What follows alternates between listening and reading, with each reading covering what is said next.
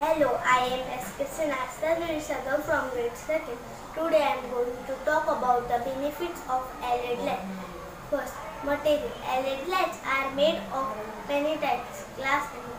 Second, LED light types. LED lights are of many types like panel light, in-ground light, ground light and uplight. Third, difference. LED lights are of many types like blue light, pink light, orange light and red light. Fourth, application. LED lights are of many use of houses, roads, office and other places. First, average life of bulb is 20 years. That is 50,000 hours. It is carbon free. If every house in India changed one bulb to LEDs, would be the equivalent of taking 8,000 cars on the road. 20% of the world's energy uses from lighting.